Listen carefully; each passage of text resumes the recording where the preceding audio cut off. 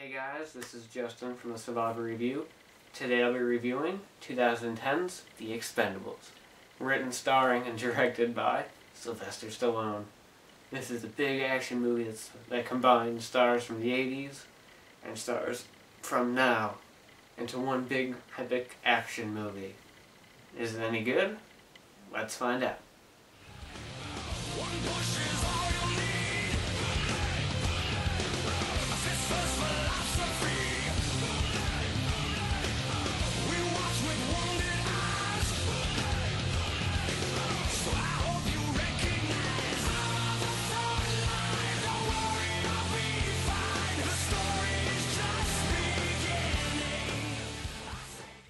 So I guess I'll start out with the briefest thing I could talk about, the plot.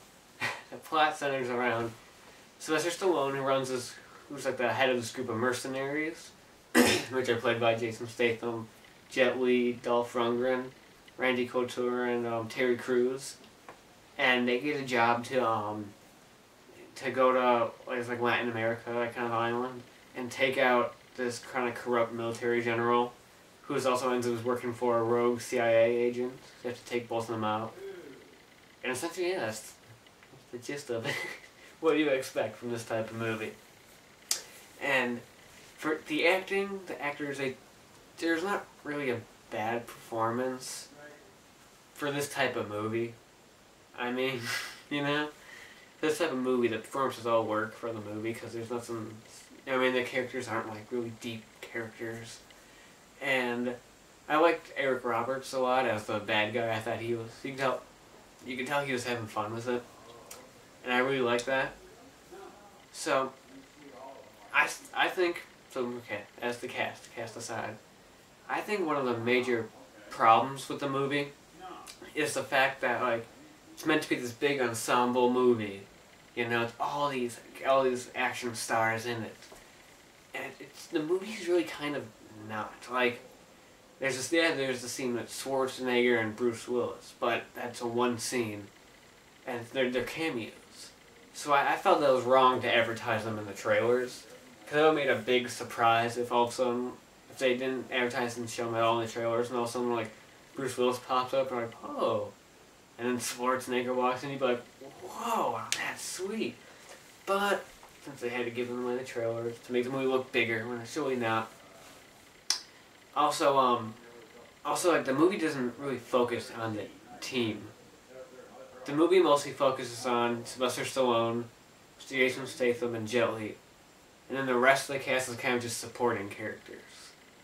So there's a part in the middle where Stallone and Statham, they go to check out the place, you know, scope it out. And it's just them two. And that works as like a movie, but just when you're watching it, you're just like, this is not what we expected from this type of movie. You expected to have like a whole team doing stuff.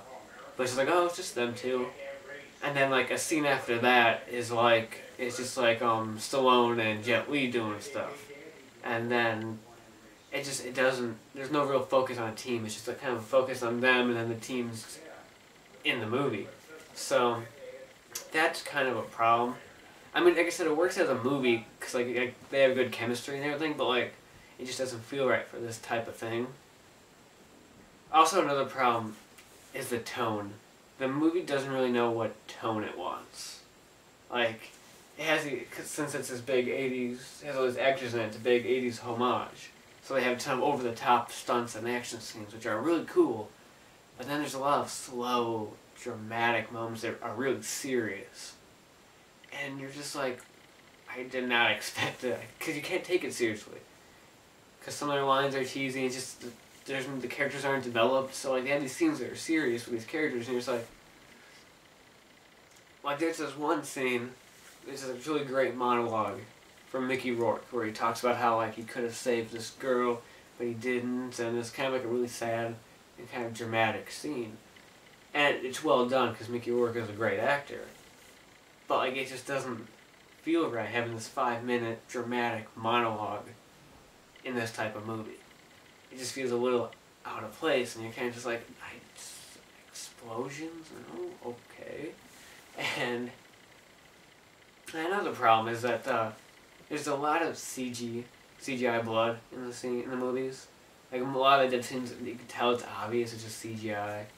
And that's kind of a problem because you expect it to be kind of classic squibs and stuff, but a lot of times it's obvious CGI. And there's some bad CGI. One of the characters, I won't spoil it for you, one of the characters gets set on fire, and that looks bad. It looks pretty fake. And some of the action is way too kind of quick cut, you know, like modern style, kind of like Bourne style, you know. And it doesn't really, just doesn't fit trying to watch this good old time action movie. You're seeing those quick cuts and fights, and it's kind of hard to see some of the stuff. And that kind of stands out and gets them away. So now that all my ranting about the problems I believe is over, let's talk about the good stuff. The action, like I said, besides some of the blood and camera work, is really good. It's really fun, and there's some really good scenes that are pretty memorable.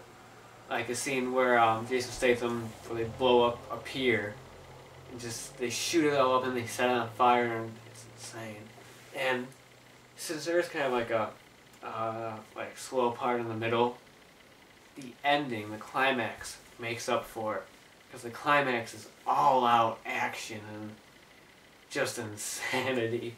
So many explosions and gunfire. It has a little bit of that shaky cam in there, but not as much as some of the earlier stuff. So it's still, besides that, it's still really watchable, and it's some of the funnest action. Like, aside from seeing all the 80s icons, what you expected was the action. And they delivered. The action is so much, it's so fun to watch, it's so, like, out of this world. It's great, it's so fun. It's great. And the scene with Schwarzenegger and Willis, you know, like I said, it's just a short cameo. And the fact that it happens about, like, 20 minutes into the movie, and that's it. That doesn't work, but, like, it's a great, well-written, funny scene. It has a great payoff at the end with Schwarzenegger, with the joke with him. I love that part. And the scene that's an entertaining scene. It's just fun to watch, because, like, you expect to see them three in a movie, and as they are, and except the dialogue's well done. Fun scene. There's a lot of great kind of funny moments that aren't like, you don't laugh at the movie, but you kind of like laugh with it, and those.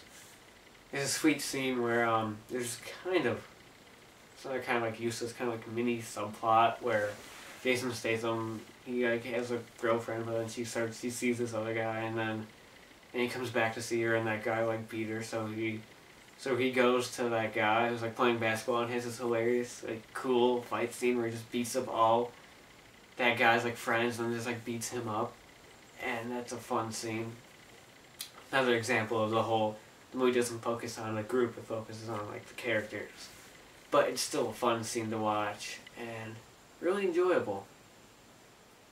So yeah, that's the Expendables. Besides some of the obvious flaws and the fact that it doesn't deliver really what it was kind of advertising and what's meant to deliver, like the biggest action movie with all these 80s stars, it kind of doesn't deliver that.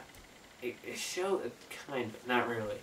So for those flaws, some of the bad CG blood and some of the shaky camera work and lack of kind of like a focus, lack of a tone, I'll give the movie a 7 out of 10.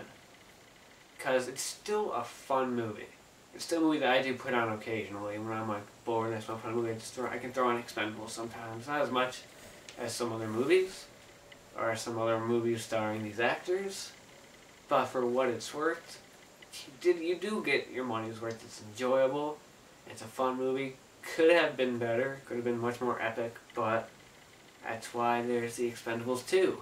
And we'll get to that soon. This is Justin. See you later.